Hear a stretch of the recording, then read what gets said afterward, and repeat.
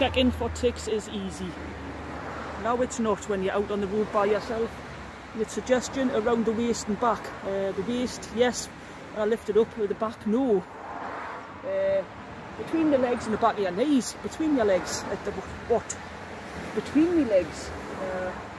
What does that mean? The back of my knees, yes, they love me back. They love me back of my knees. I could, you know, you could stash a good platoon of them there. It takes us ages to find them at the back of my knees. I twist, you know, I put it to my root. Feet and toes, I've not had them there yet. Inside the belly button. Now, how am I supposed to check inside my belly button? What am I supposed to use? Like a dentist's mirror, a periscope? I don't know. Under my arms, I hadn't even thought of under my arms. In and around the hair and ears. Thankfully, this does come in handy. Now, what I'm not telling you there is that you need to check your lady garden. Because I had two horrible little critters in the lady garden. I had to pull them out. Please not trimmed before I came away. Otherwise it would be like a jungle down there. I would never have found. Don't you're on video, stop it. Little thing reporting from Tick Watch at Rogie Falls.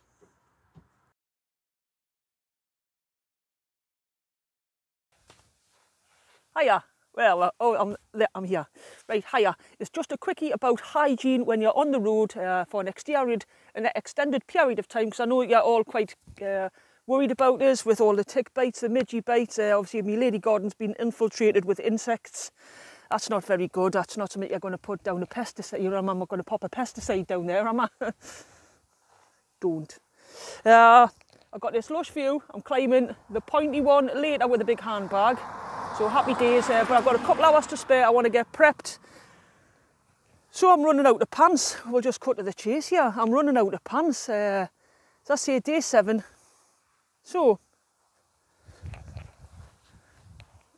it's laundry day. So believe it or not, they're my pants.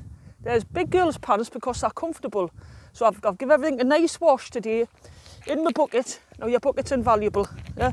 You can wee in your bucket. You can have a nice bucket bath in your bucket, which I did this morning. I'm squeaky clean. No ticks anywhere. You can soak your feet in your bucket. You can do everything in your bucket. It's lush. But don't sit on your bucket because it's collapsible. And then bring this. Now if I get stopped by the police, I might have a bit of explaining to do there. But that is non-bio soap powder. And that's good for going into Thetford. It's better than them blue chemicals, and I can wash my smalls with them. Now I've had to fashion myself a clothesline out of some guy rope in a car. Thankfully I had a car here, so a nice little bit of a slip knot on there. I've got a trekking pole over here, and then I've got it pegged out with a tent peg, and I think it's doing the job quite all right. But can I just say, you need to have, especially if you've got bloomers the size of mine, you need to make sure that your car handbrake's on, because if not and the wind gets up and whips through them bad boys, I tell you what, your car will be off. Little D reporting from washing day in the summer aisles. Keeping the lady garden fresh. You're welcome.